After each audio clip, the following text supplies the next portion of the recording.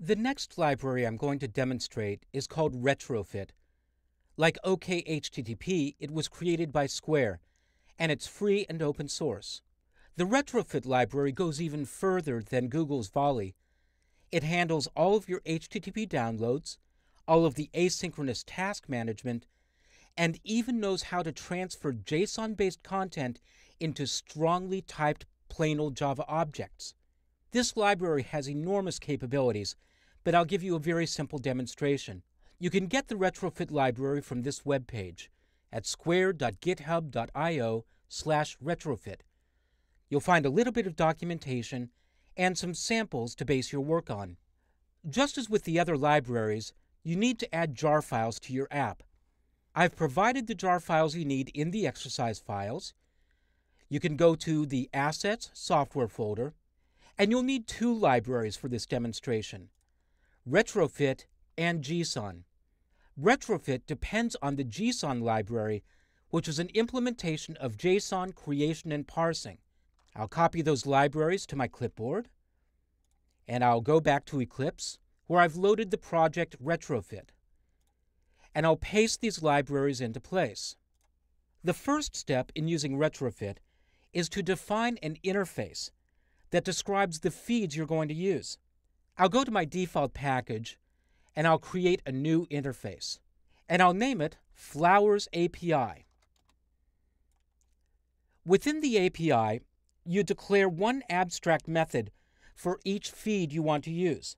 The declaration will start with an annotation indicating the method of the request: get, post, and so on. I'll start with @get. I'll press Control Space, and that imports the get annotation from retrofit.http.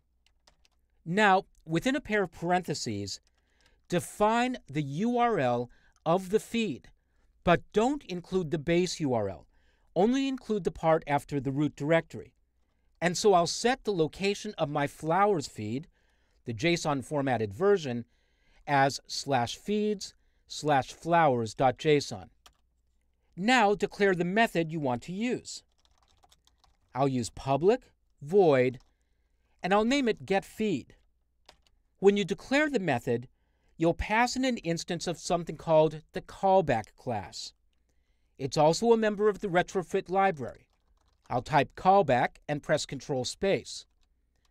You might have to scroll around a bit to find this class in your list. Mine shows up at the top, but be sure to use the interface from retrofit. Next, you indicate what kind of data you want to get back. You could pass in a string if all you want to do is retrieve a simple string, but as I mentioned, retrofit knows how to take a JSON formatted bit of content and transform it into strongly typed plain old Java objects. Here's the requirement. Your Java object class, in this case my flower class, must have names that exactly match the property names in your JSON content. If you want to get back an array of objects, then it must be declared as an array of objects in the JSON feed. And then you declare a list of objects here. I'll start with list and import that from java.util. And I'll set the type of the items in the list to flower, my plain old Java object class, and I'll import that as well. Then I'll name the object that's being returned response. And that's the end of the method declaration. This is an interface, not a full implementation, so you're only declaring the method structure. You'll implement it in your main activity class when you get ready to retrieve the data. So I'll save that and go back to my main activity. Next, I'll declare a constant here that I'll call endpoint. This will be the root domain of your web service location. In my case, it's services.hanselandpetal.com. I'll copy just the beginning of the previous string, and then I'll paste it into place here, and I'll finish it off. So now I've described where my web service lives. The actual complete URL lives in the API. If you take the endpoint and the API definition and put those strings together, that's the complete location of the feed. I'll go back to my main activity. And I'll go down to my request data method. This is where I'm currently using my asynchronous task, and I'll get rid of the couple of lines of code that are creating and executing the task. I'll start off with a class called RESTAdapter. This is also a member of the retrofit library, and I'll name this object adapter, and I'll instantiate it using a class called RESTAdapter.builder. Make sure to include the parentheses at the end of builder. You're instantiating the object, but don't finish the statement. There's more work to do.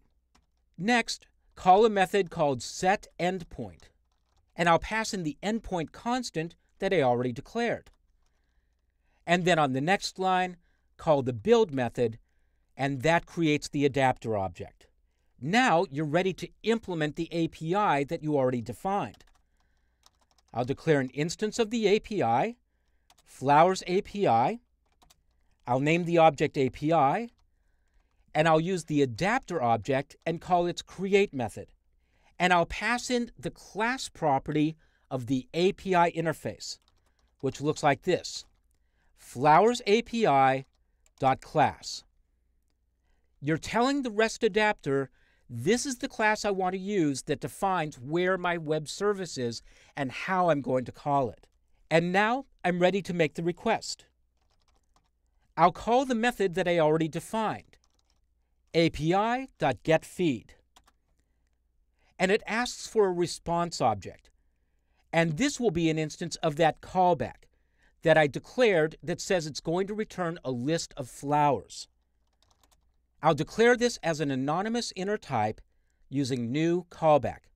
When I select callback from the list, Eclipse generates the callback methods. They're named success and failure. Notice that the first argument in the success method is the list of flower objects.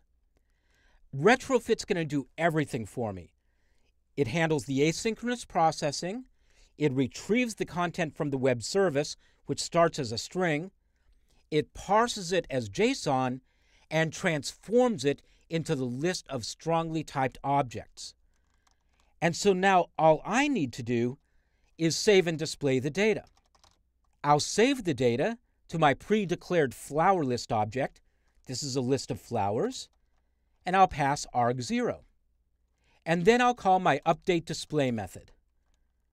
And that's it. I'm completely finished.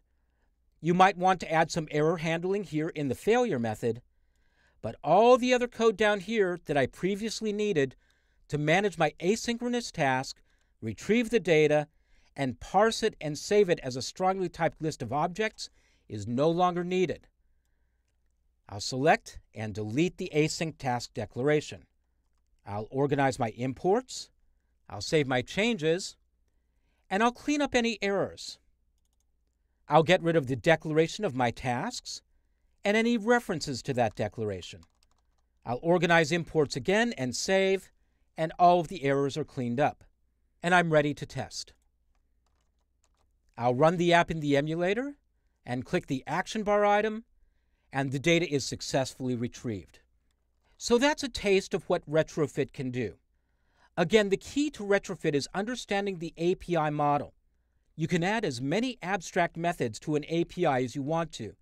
You can add get methods, post methods, and their support for put and delete and other HTTP methods as well.